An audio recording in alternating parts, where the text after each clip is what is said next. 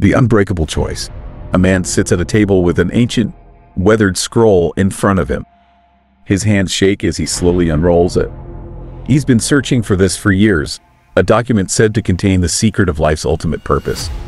For centuries, people have searched for answers about their existence. Why am I here? Who am I meant to be? But the most unsettling question of all, can I lose the very thing that gives me life, my soul? The man studies the scroll, his eyes scanning the ancient text. Suddenly, his face grows pale. His heart pounds. What if I told you that the answer doesn't lie in your hands?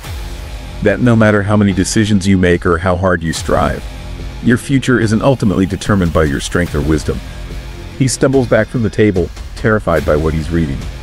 The words seem alive, breathing truth into his soul. He's not the one in control.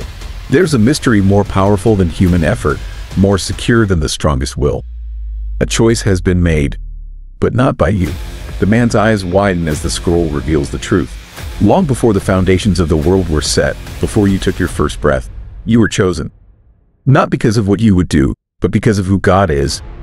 Ephesians chapter 1 verses 4-5 says, even as he chose us in him before the foundation of the world, that we should be holy and blameless before him. In love, he predestined us for adoption to himself as sons through Jesus Christ, according to the purpose of his will. The man's hands stop shaking. He's starting to understand. The weight of uncertainty lifts from his shoulders. He's realizing this was never about him. The idea that you can lose your salvation relies on a fragile belief that it's up to you to keep yourself in God's favor. But Romans chapter 8 verses 38-39 makes a promise that no power, not even death, can separate you from the love of God in Christ Jesus. He looks back at the scroll and sees one final message inscribed. You were chosen, not for what you could offer, but for the love and grace of the one who called you. And he will keep you forever. This isn't a game of chance, a fragile deal based on your efforts. It's a sovereign decision made by the God who keeps his promises. And when he chooses, nothing can undo it. The man's face now glows with peace. He rolls the scroll back up, and for the first time, he understands.